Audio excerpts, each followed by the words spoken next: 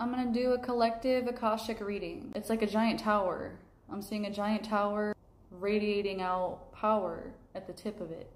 You know, these energy poles that are all around the earth. There's something that I'm channeling about these things. So now I'm seeing a star. So I'm also getting something about radiation. These have high radiation, which is also affecting the globe, is what I'm seeing. What we call climate change.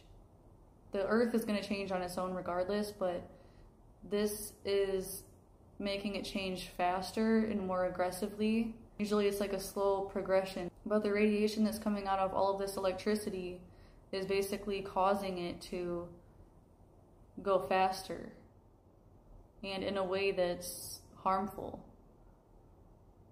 Now I'm seeing a bug. I just heard caterpillar. So it's also affecting lots of different species on the earth, like lots of different types of bugs. You might see bugs acting very strange through the next few years, especially like butterflies and caterpillars.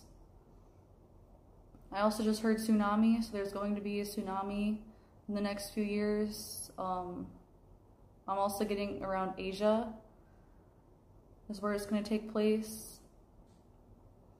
And I'm just seeing lots of destruction.